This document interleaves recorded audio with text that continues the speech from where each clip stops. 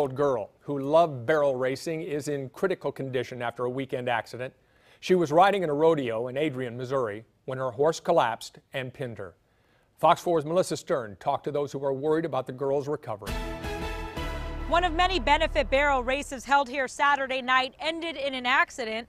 Those who were here say was unfortunately unavoidable. She was running on the way home from the third barrel, and he kind of sped up, unusual for him at the time, at the finish line, kind of sped up, and she was trying to pull him up. Tony Samples is a friend of the Chandlers. She says she saw Kaylee riding, and then all of a sudden, her horse had a heart attack. I heard the crash, and I went running down there. As I was running down, I was dialing 911. Ruth Walter put on the benefit barrel race Saturday night to benefit the veterans on Armed Forces Day. She says during the event, Kaylee's horse crashed into the gates, pinning her to the ground. Tried to get her out, from underneath the horse, because Kaylee was underneath him.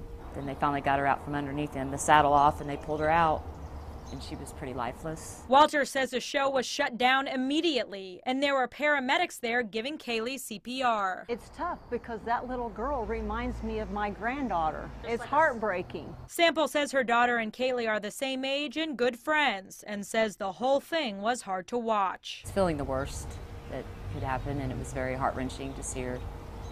Everybody, her dad, and I couldn't see her. She was underneath him, and he's a very large horse, and he never moved. There's no way it could be prevented. I'm tearing myself up. I can't sleep at night thinking, what could we have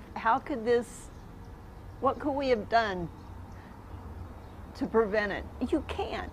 Family friends say Kaylee Chandler remains in the hospital in critical condition.